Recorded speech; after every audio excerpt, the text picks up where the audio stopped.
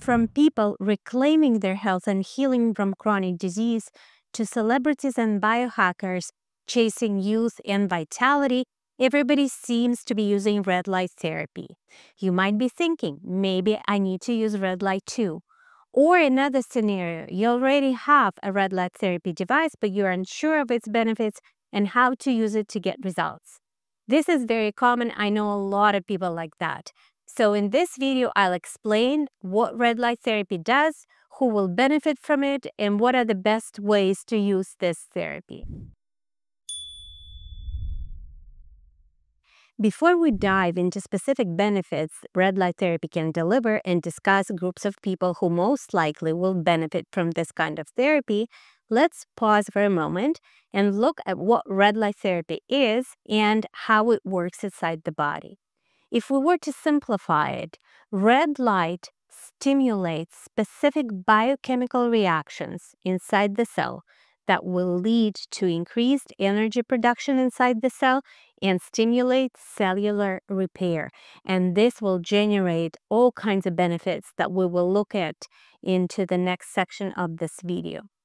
Red light therapy or any other wavelength of light can be delivered through specific devices, and those range from red light therapy beds that are generally used in the clinic. Sometimes those are installed in people's homes as well. If you have sufficient space for this type of device, then you can have a red light therapy panel, which comes in different sizes and can be easily used in people's homes. You can have a red light therapy bracelet or watch that delivers red light specifically to ulnar and radial artery, or red light can be administered intravenously, and usually that is done in the clinic. Natural sunlight is the most common way to deliver light therapy to the body, and we know that it affects how circadian rhythm function, so our sleep and wake cycle helps us produce more vitamin D, and also it affects our mood and general health.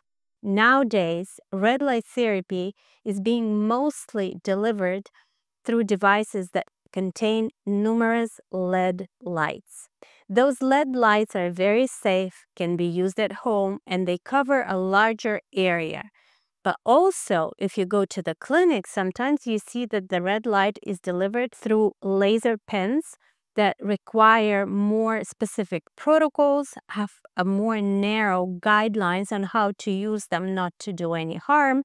But in some cases, they're also more effective and more powerful than just regular red light therapy devices. There are specific wavelengths of light that could be used. Red and infrared are the most common, and you will see a lot of research done at those specific wavelengths. But it doesn't mean that these are the only wavelengths that are being used. Green light, for example, is a lot more effective for headaches and migraines than is red light. Blue light is used a lot in psoriasis and skin autoimmune conditions, while red light might aggravate those. So choosing the right wavelengths is part of the light therapy protocol that needs to be taken into account. In this particular video, I will talk more about red light and infrared light, simply because these are being used a lot more and people usually have questions about those specific wavelengths. Red light therapy, also called photobiomodulation, which stands for specific benefits of light produced inside the cells. So red light therapy uses specific wavelengths of light which lie in red and near-infrared spectrum. Red light spectrum is 600 to 700 nanometers. This is the wavelength of light. And near-infrared is 700 to 1100 nanometers wavelength. Some devices also include far infrared, which is 3000 nanometers and up, and far infrared usually produces vasodilation and heating effect that makes the therapy comfortable and adds to detoxing benefits of red light. When light enters the skin, it's scattered through the tissues, and then it enters the cell and it's being absorbed in the mitochondria in the electron transport chain. And we talk a lot about mitochondria and electron transport chain on this channel because it has to do a lot with energy production. So it's being absorbed by cytochrome C oxidase within the electron transport chain in mitochondria where we produce energy. And of course, you can understand that we optimize energy production cycle as this light is being transformed into energy that's being used to stimulate mitochondria to produce more energy. This light also, in a continuous use basis, will optimize the health of mitochondria. So anybody who suffers from suboptimal mitochondrial function, and those would typically be people who suffer from post-infectious syndromes such as long COVID, or people who have generally low energy, who are not resilient to infections and oftenly get sick, or people who carry high toxic load and have a difficult time detoxing it, which shows up in different symptoms from skin eruptions to being tired to different chronic diseases. So all these groups of people will absolutely benefit from this mitochondrial optimization benefit of red light therapy, while biohackers and people who are looking to increase their longevity and improve their general health will always see benefits when their mitochondrial function is improved.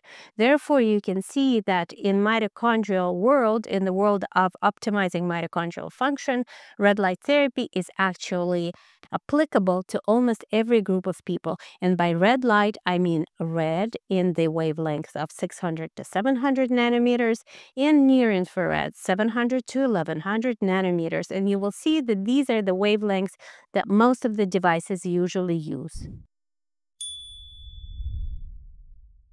Besides mitochondrial function optimization effect, another fascinating benefit of red light therapy is improved circulation.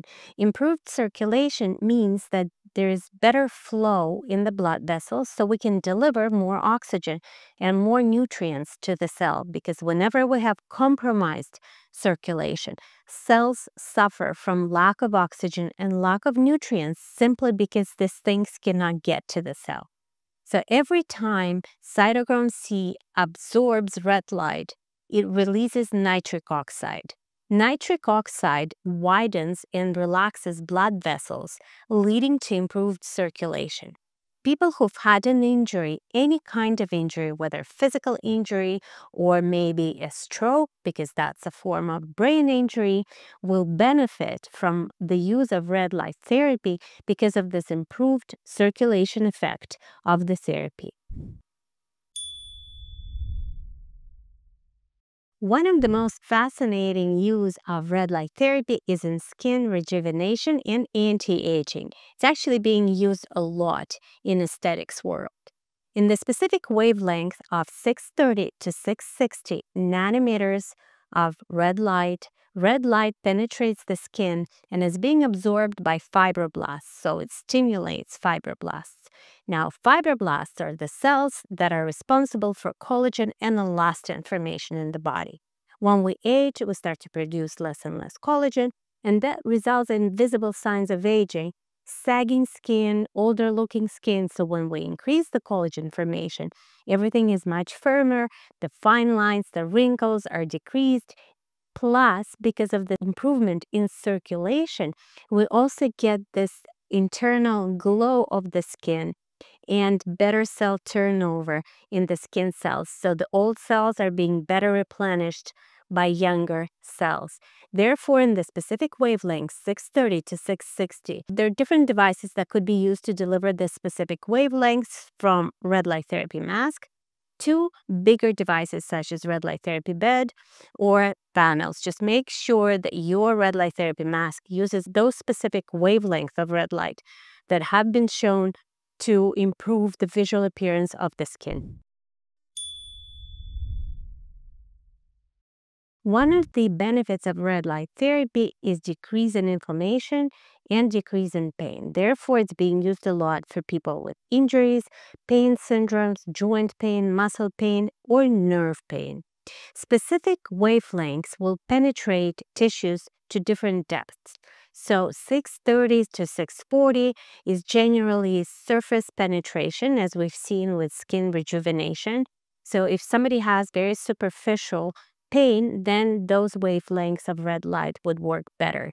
Now, when we look to improve pain and inflammation in deeper tissues such as bones, muscles, ligaments, and joints, we need to go to different wavelength settings. Specifically, 810 to 940 nanometers will help a lot with musculoskeletal, joint, ligament pain, or nerve pain that lies in deeper tissues. Therefore, the wavelength is important depending on the tissue that you're trying to affect. Once red light reaches those tissues, it works in the immune system response, so it shifts it from more inflammatory into repair mode. It decreases oxidative stress within the cell, and it acts on nerve endings, decreasing the pain. The length of the red light therapy session, if you're looking to decrease pain specifically, matters too. If normally your device sets for 10-minute session, then for pain relief, you most likely need a 20-minute session. For the panel, I recommend, of course, depending on the intensity and strength of the panel, but it's always a longer session for pain relief than it is for skin rejuvenation or mitochondrial optimization benefits of red light. One of the areas of research of red light use, and also area where we're seeing a lot of results lately, is brain health and the use of red light therapy for brain injuries. Brain injury is not only a result of being involved in a serious motor vehicle accident. Think of brain injury of anything that's affected the functioning of the brain, which could be an infectious disease like SARS-CoV-2, or it could be past emotional trauma, which definitely affects brain health, or post-traumatic stress disorder, all forms of concussion. So there are different ways a person can sustain a brain injury. Now, when somebody has a brain injury, usually they have a decline in their cognitive function, in their mental health, in their memory, and of course, they want to see that improved. Studies in scientific research and clinical application have shown that specific wavelengths of red and near-infrared, specifically from 800 to 1064 nanometers wavelength, can penetrate up to 2 centimeters deep into the brain tissue and specifically affect areas of the brain that are responsible for memory, cognition, and emotional health.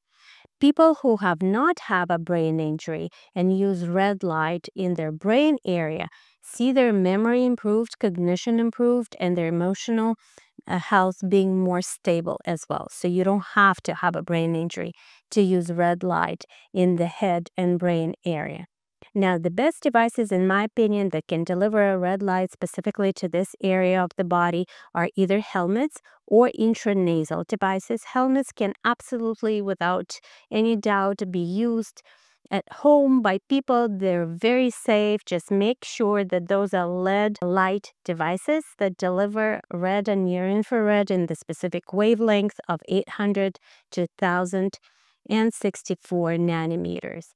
Also remember that red light therapy use improves circulation. So when we apply red light therapy to the brain, we see improvement in circulation and improvement in the delivery of oxygen and nutrients to the brain cells. We optimize brain cell mitochondrial health. It applies to the brain the same way it applies to any other area of your body, and that will, of course, improve brain health in general.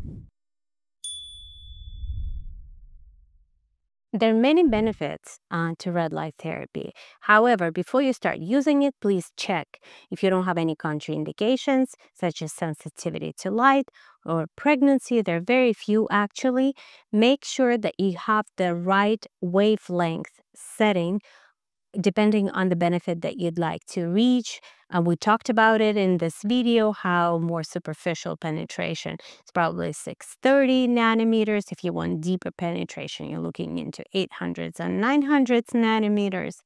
Another factors you need to consider is the intensity, and the bigger is the device, generally the more is the intensity and the time spent doing red light therapy. For pain reduction, you definitely need longer sessions, sometimes twice as long as normal sessions. Depending on the device, so depending on the intensity, the time spent in front of the device will vary. For red light therapy mask, which will improve skin appearance, it's usually 20 minutes. Now, for all other indications, you need to look into intensity of the device that you use. The bigger the device, the more is the intensity, and adjust the time setting. Could be anything from 5 minutes to 20 minutes of red light therapy session. Wish you all the best. Please stay healthy, and I'll see you next week.